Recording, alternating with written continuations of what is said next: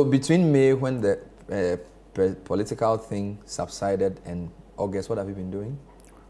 I do politics. You're still doing politics? Oh yeah, I was in Kumawu campaigning. You're in Kumawu campaigning? Sure. The by-election.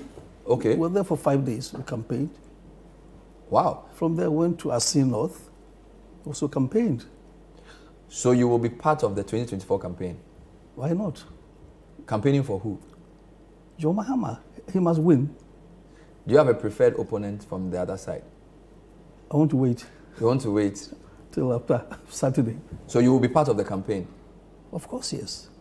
How do you assess the NDC's chances? We are winning. Oh, you are winning? NDC? Yeah. Of course we are winning. You will win or you are winning? We are winning. What makes you so confident? Because we are working. Okay, but the government is not sleeping.